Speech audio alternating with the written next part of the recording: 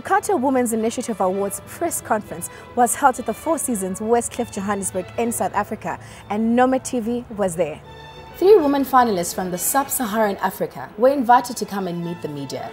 Cartier, in partnership with Women's Forum, INSEAD Business School, and McKinsey & Company, announced the 3 finalists will all be going to France in October 2015 to attend the Gala Award ceremony. Chinwe Ohajiruka from Nigeria introduced an innovative plan to address the housing, energy and water crisis in Africa. Susana Moreira from Mozambique has been instrumental in getting retailers in rural and semi-urban communities to use Mawoza, a mobile commerce platform. Tato Khatlanya from South Africa and her team have developed solar-powered school bags, enabling school children to study at night and make them more visible while walking to school. But what exactly is the significance of the Cartier Women's Initiative Awards?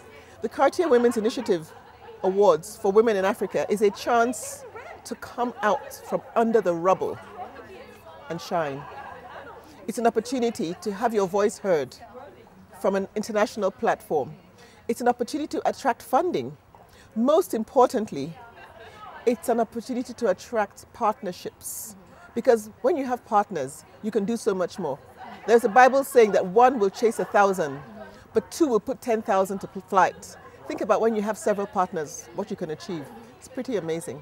To me, the Cartier Women's Initiative Awards actually mean an opportunity to be part of something bigger than I even think possible, because not only is it myself, but it's actually engaging with other women from around the world. I mean, you look at us as the 3 finalists for Sub-Saharan Africa. There's still other finalists for Asia Pacific. So a global network of women that are actually doing amazing work and work that matters. So that's what it presents to me, more than actually just it being a business competition. As an entrepreneur, especially an early stage entrepreneur, you find yourself in a position where you don't really have that support.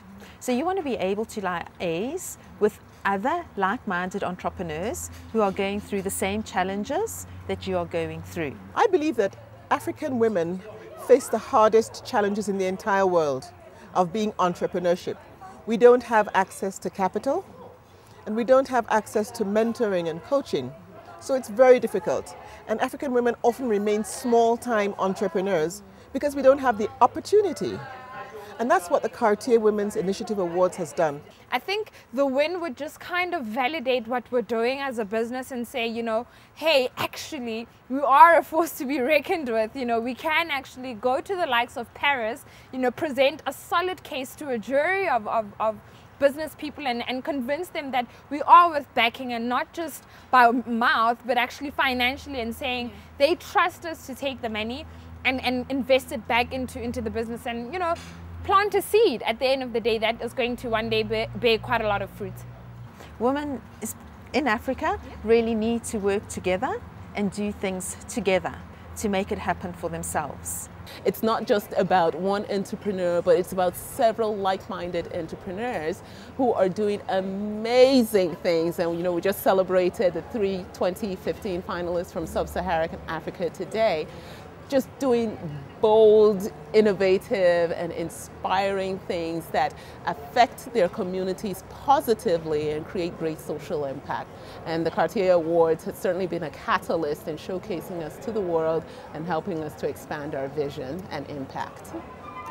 NomadTV wishes all finalists much success in celebrating Africa, the world's richest continent.